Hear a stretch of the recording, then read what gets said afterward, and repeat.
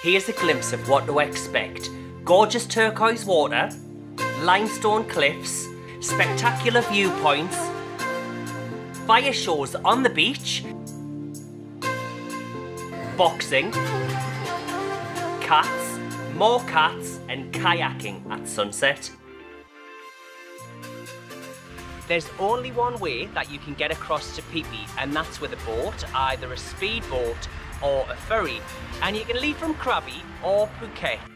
In today's video, we're heading over there from Phuket. When we get there, we'll show you around and we'll show you what you can do in Phi Phi.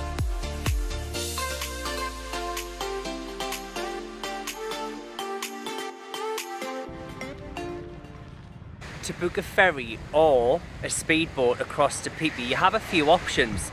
The first thing you can do is speak to one of the staff in the hotel that you're staying in.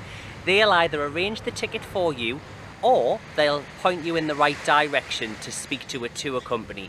Alternatively, we often use a website called One2Go Asia, where you can find ferries, trains, buses, all around Asia, and the link for this website is in the description. We paid 750 baht for a speedboat which left at 9 o'clock in the morning, and it took 1 hour. We also checked when we got to the pier whether the price paying at the pier for the ticket was higher, the same, or lower, and it was actually higher.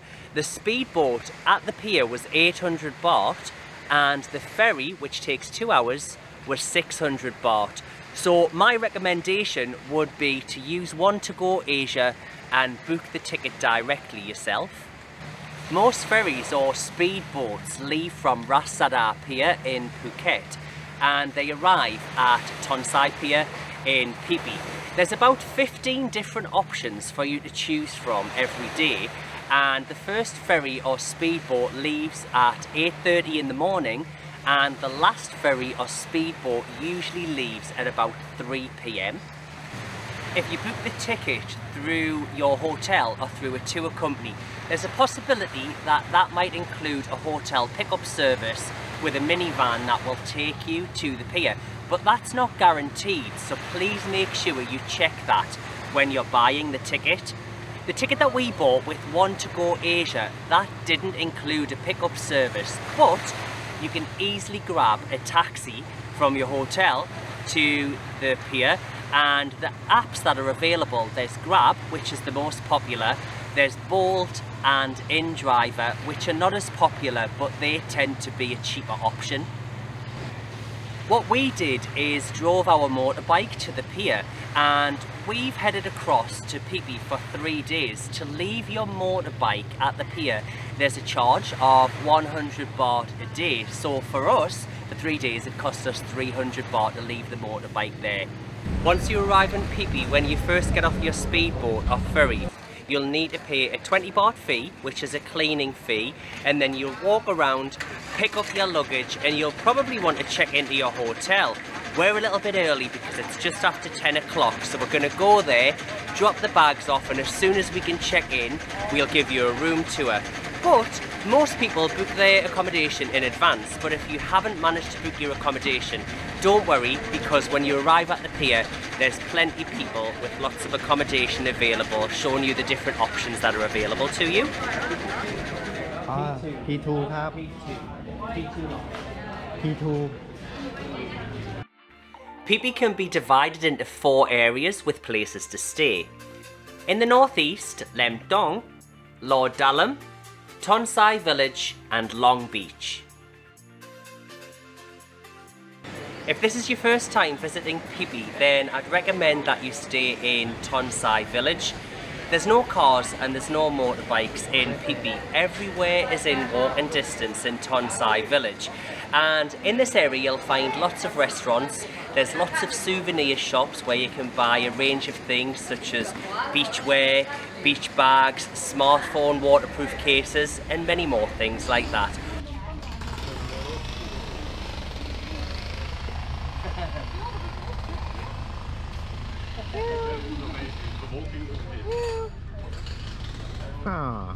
Also, if you're in Phi Phi, the chances are you're going to want to do a boat tour. and in this area you'll find many tour companies offering boat tours, and you'll leave from Tonsai Bay. If you walk about 10 minutes from Tonsai village, you'll get to Tonsai Beach. This area is a little bit more secluded, and you can do kayaking here, rock climbing, and the water here is beautiful. It's crystal clear blue, it's gorgeous. Only a few minutes walk from Tonsai village, you'll find Loh Dalum, and here you'll find white soft sands, and with the water's really shallow here. You can walk out quite far and the water will still only reach below your waist, and the beach here is almost surrounded by gorgeous limestone cliffs. Loh Dalum does attract quite a few people, but it's got a chilled vibe during the day, but this beach completely changes when the sun goes down, and this is the party beach. We'll show you a little bit more of the nightlife later in the video.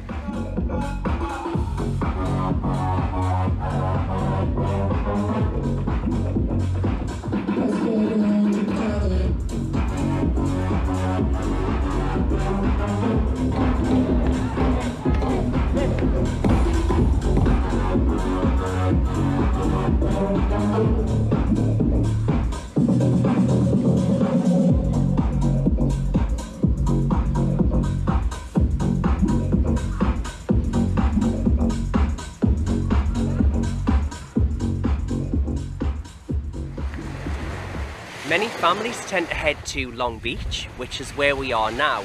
And here on this beach you'll find the softest white sand in all of Phi Phi, and the water here is crystal clear, it's gorgeous.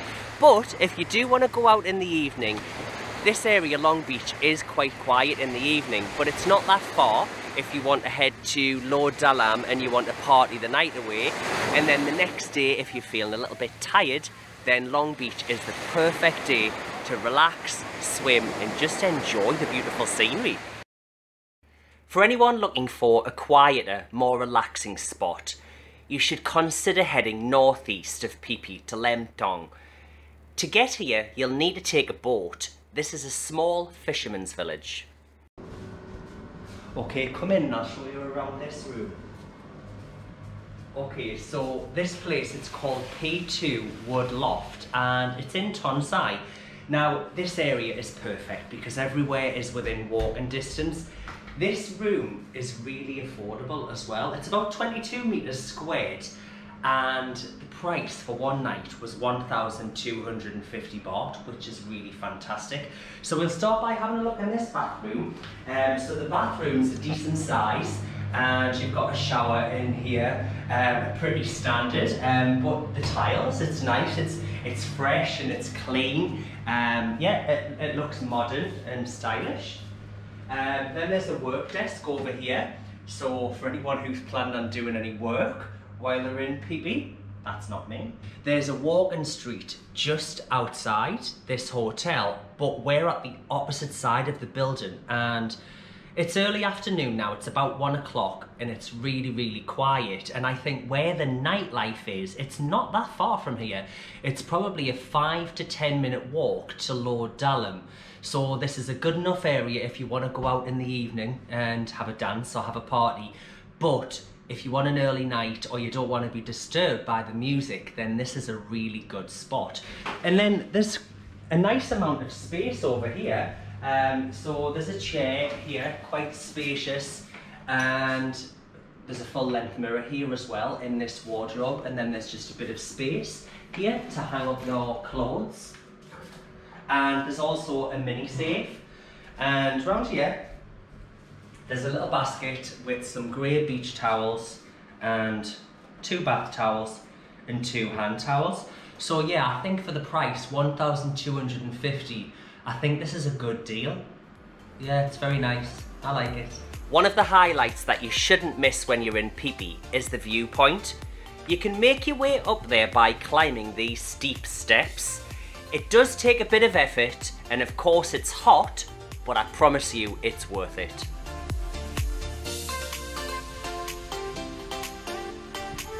We've made it up to the viewpoint. It took about 20 minutes to get up here, and on the way up there was a fee of 30 baht. Before we show you this scenery behind us, I've got 3 tips to share with you. The first tip, make sure you bring some water with you. Number 2, make sure you've got bug spray so you don't get bitten. And number 3, bring a towel so you can mop your brow so you don't look sweaty like me. There are 3 viewpoints for you to see.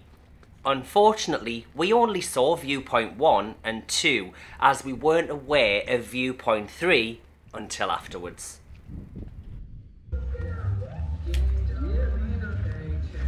We got a free pool party going on in here. Get involved, baby. Don't be a square. The pool's already square, man. If you're looking for a party, then you'll definitely find that in Phi Phi. On Tuesdays, Thursdays and Sundays, there's a pool party at Ibiza House from 1 PM until 9 PM. You can have a game of beer pong, have a dance, or a swim.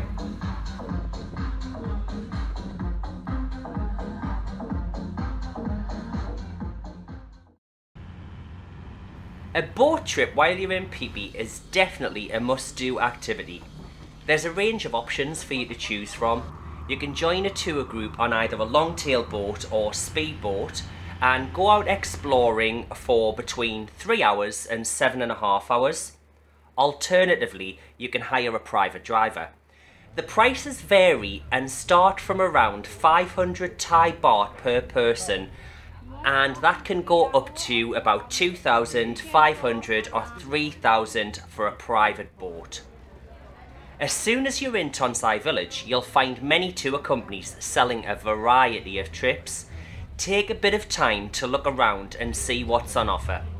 Most trips include a few snorkeling stops, where you'll get the chance to jump off the boat into the sea.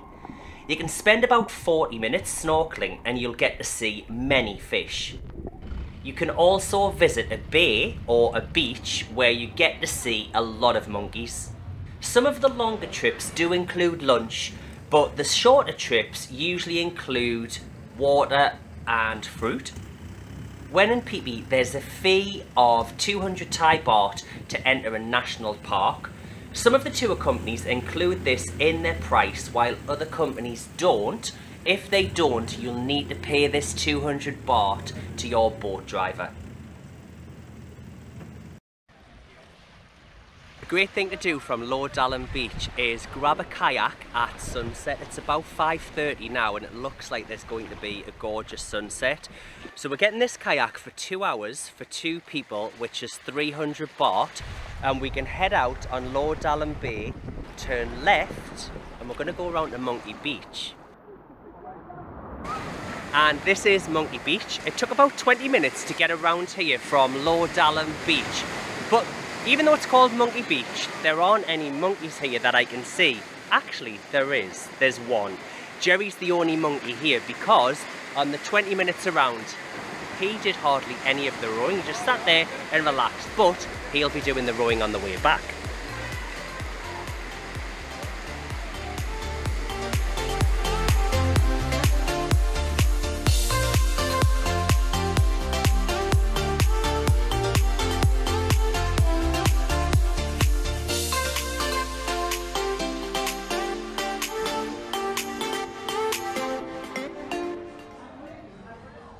As you may already know, boxing, known as Muay Thai, is Thailand's national sport. If you head to Reggae Bar about 9 o'clock to 9:30, you can watch a few friendly fights between customers. There's no entry fee, but you must buy a drink to enter.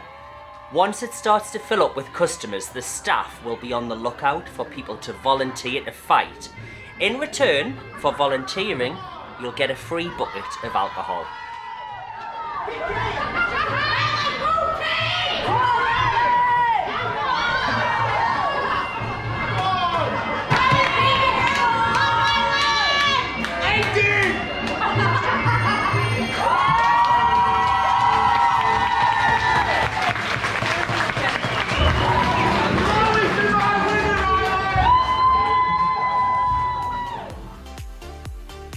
We absolutely loved our time in Phi Phi and we'll definitely go back in the future.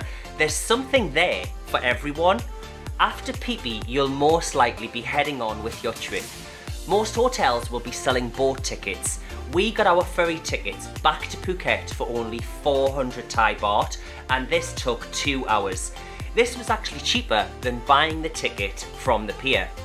Drop us a message in the comments if you have any questions, and if you are going to Phi Phi, have fun.